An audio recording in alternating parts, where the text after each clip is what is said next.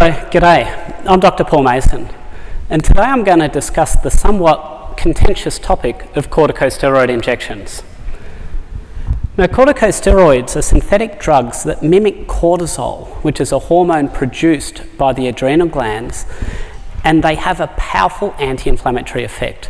They were discovered in the late 1930s by Nobel Prize winners Kendall and Reichstein, and they soon became a mainstay for the treatment of inflammatory and autoimmune conditions. As their usage grew, however, side effects soon became apparent. In effect, corticosteroids were a double-edged sword. On one hand, they were capable of rapidly alleviating disabling inflammation, but on the other hand, they could cause serious effects such as joint necrosis, osteoporosis, and severe infection. Now, one means of targeting joint inflammation while mitigating these systemic side effects is to directly inject steroids in a slow-release depot compound that slowly solubilizes into an affected joint. Even so, they still remain a double-edged sword where their overall effect depends on the net balance of their effect on anabolism and catabolism. Connective tissues are constantly regenerating. In bone, this is referred to as coupling, where osteoclasts, which break down bone, are counterbalanced by the activity of osteoblasts, which build bone. And this delicate balance can be seen throughout the body in all its connective tissues, including articular cartilage. And inflammatory states can disrupt this balance by promoting proteases or enzymes which can degrade cartilage, articular cartilage. In effect, inflammation can lead to a net catabolic balance where the joint slowly degenerates. And this is worse with higher inflammation levels which are seen in autoimmune conditions like rheumatoid arthritis. In effect, the unchecked inflammation causes joint destruction, so the corticosteroid injections can offer a real benefit. The other side of the coin, however, is that steroids also inhibit anabolic or building processes, which is obviously why bodybuilders typically avoid steroids of the corticosteroid variety. Moreover, not all inflammation is actually destructive. For example, in the case of a joint injury, like an ankle sprain, inflammation actually initiates healing. And studies in humans and animals show that corticosteroids impair tissue healing by actually impairing collagen production, actually weakening tendons, ligaments, what have you, increasing the risk of rupture. Indeed, even the attenuation of inflammation through cooling has been shown in some studies to have anti-anabolic effects. Cooling mice post-exercise with exercise-induced muscle injury has been associated with increased regions of muscle damage found afterwards. Research even has found in humans that we can blunten strength gains after training by putting them in an ice bath. And to the counter, there's some research demonstrating that hot water baths in humans can improve post-training recovery and strength gains. So in this context, inflammation is not universally harmful. It can be crucial for healing, and suppressing it with corticosteroids can be deleterious. The point is, though, in chronic conditions like rheumatoid arthritis, where we have this huge maladaptive level of unbalanced inflammation, then we want to suppress that inflammation, and that's where steroids offer the most benefit. It's not just inflammatory conditions like rheumatoid arthritis that we inject, though. We often use corticosteroids in osteoarthritis, even though inflammation is much less prominent in this pathology. With osteoarthritis, the wear of the joints, the cartilage degradation results in tiny fragments of articular cartilage, and this actually irritates the lining of the joint, the synovium, generating inflammation. This is quite similar to what occurs in gout, where we have needle-shaped uric acid crystals actually irritating the lining of the joint. They're obviously not as severe. And this explains the delayed joint swelling that we often see 24 or 48 hours after a cartilage or a meniscal type injury. So this histopathology report is from one of my patients a long time ago, a professional athlete whose knee used to swell up significantly every time he exercised. So every Monday I used to drain a significant amount of fluid from his knee, and my understanding was that what was happening was that he was grinding away cartilage, leading to this delayed inflammatory response. So as a part of the conversation I had with him about his retirement, we sent a sample of the fluid which I aspirated one Monday morning from his knee for analysis. And as you can see in the bottom line of the report there, they found articular cartilage fragments. Now, for a long time, the net effect of steroid injections in the condition of osteoarthritis wasn't clear. The initial research used X-ray to assess the thickness of cartilage, and these studies didn't really find any effect at all, beneficial or negative. In 2017, however, a study using MRI was published, and MRI is much more accurate for assessing the thickness of cartilage than X-ray, and that found that repeated injections over a 2-year period led to a slight but significant decrease in cartilage thickness. So in effect, the jury is in. This doesn't necessarily mean, however, that corticosteroid injections don't have a role in osteoarthritis, because while they lead to a slight but significant decline in the thickness of the cartilage, it does reliably lead to a period of pain relief.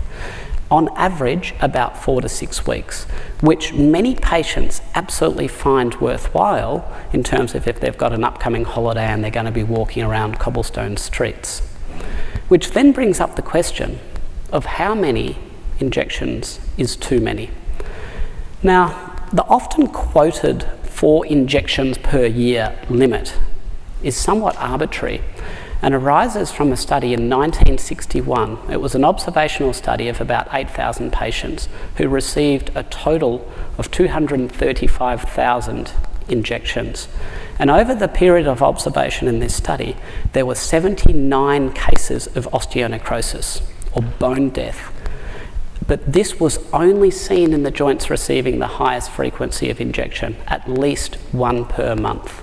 Now, obviously, there's a big discrepancy between the 4 injections per year limit and the 12 plus injections per year. So you can see that it is somewhat an arbitrary conclusion.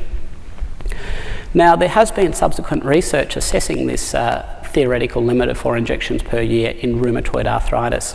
So there was a study published in 1996, and it followed 13 rheumatoid arthritis patients for an average of 7.4 years, during which they received a total of 1,622 corticosteroid injections, an average of 16 injections per subject per year.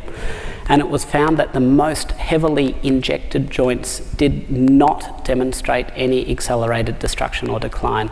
So clearly the appropriate frequency of injection is not an arbitrary limit, but it varies according to the particular risk-benefit profile in that patient.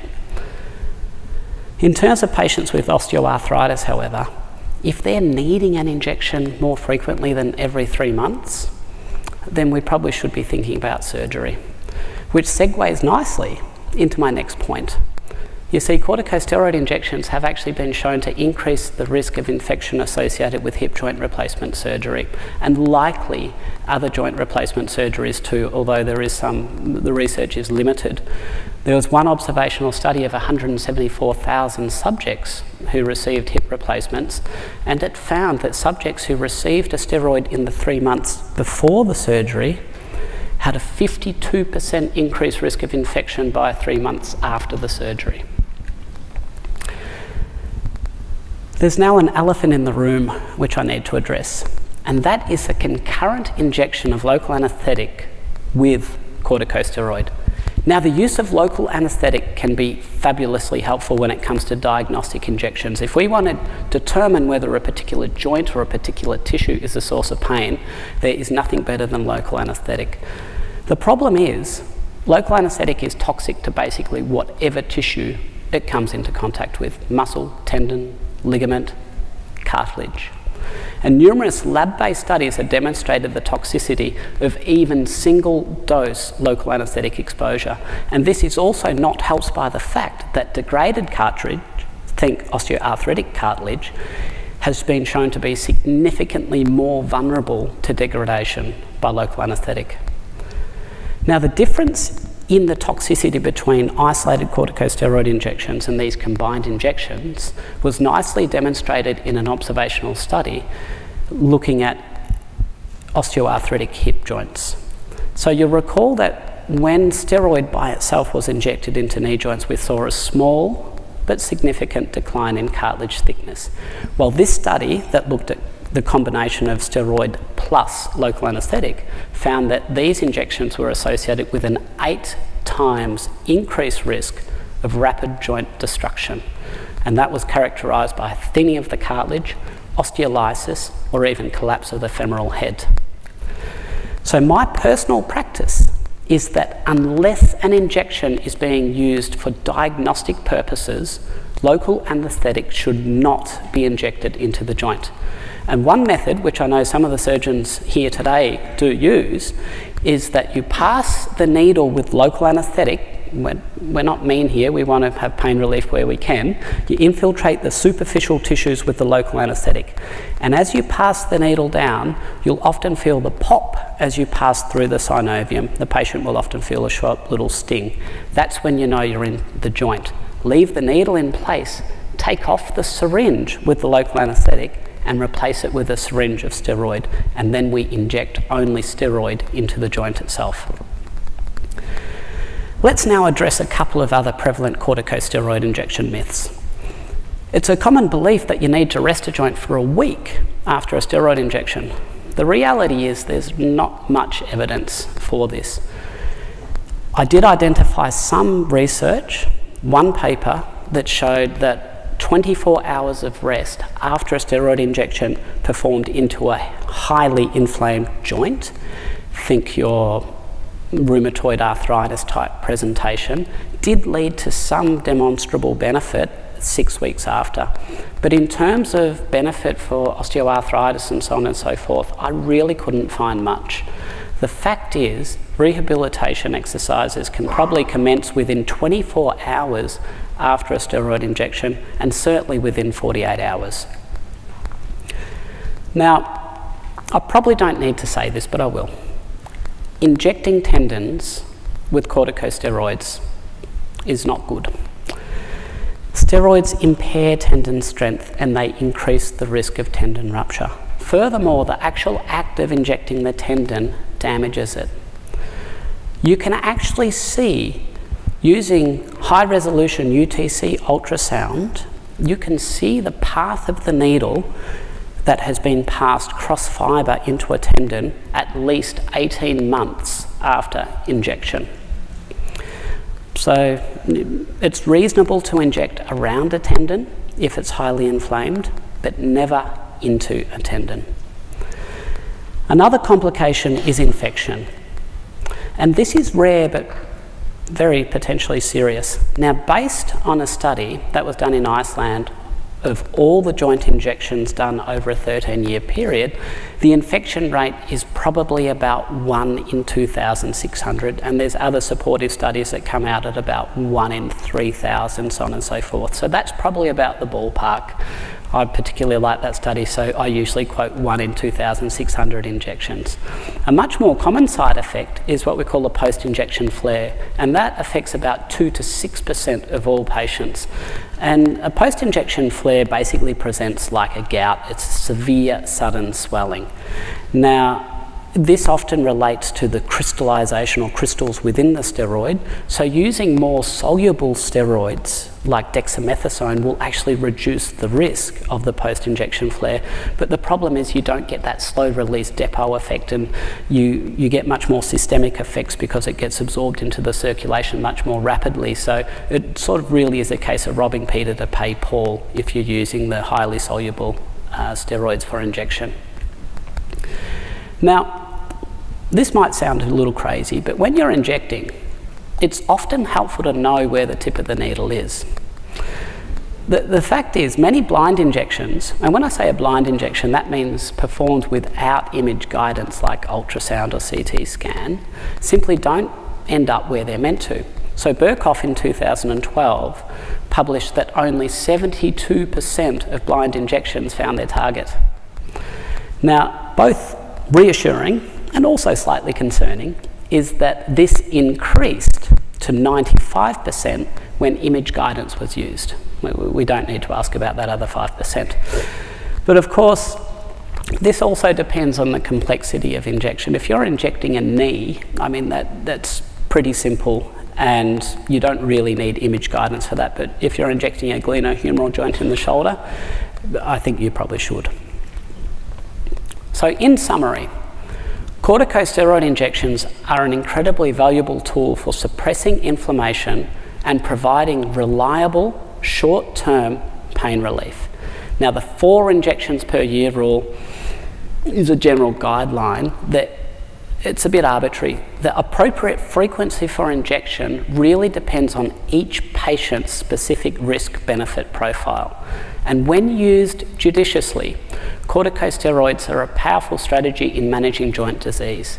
Now, importantly, patient satisfaction depends on clear communication that helps set realistic expectations, including emphasising the fact that joint injections with steroid are for transient relief and very rarely with curative intent.